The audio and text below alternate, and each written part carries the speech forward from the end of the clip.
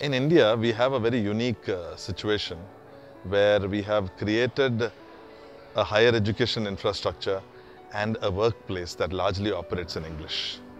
This basically means that a very large section of the population that cannot communicate well in English is deprived of opportunities. It's almost like a tragedy that adults have decided that their children must learn in English. Maths is being taught in English, science is being taught in English, geography is being taught in English, and the child does not know English.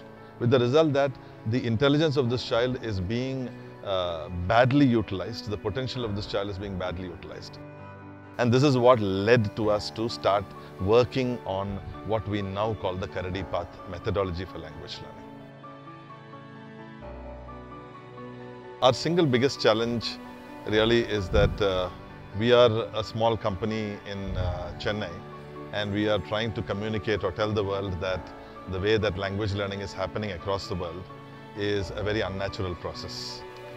We now have close to 300 schools that are using the Karadi Path methodology for English language, for achieving English language proficiency among their students.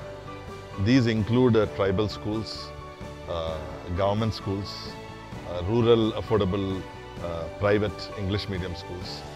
In fact, we are even working with international schools and the top schools as well in terms of accelerating and improving the English language proficiency of their students. As India progresses, we would like the entire population of India to be participants in this progress.